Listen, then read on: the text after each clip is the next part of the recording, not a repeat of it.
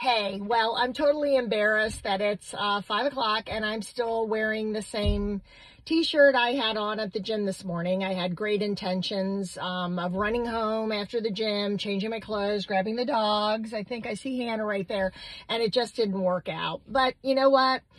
Some days it just doesn't work out, and it's important to give yourself a little bit of grace. And I go by my dad taught me a long time ago, fix one thing every day. I had a lot of problems at the office today, and fortunately I own my own business, so I can show up dressed like this. I know everyone doesn't have that luxury, but a lot of us leave the house sometimes looking pretty worse for the wear. So find one thing that you can fix each day and then tell yourself you had a great day, because as long as you fix one thing, you have an accomplishment. Just get through the day and do the best you can do.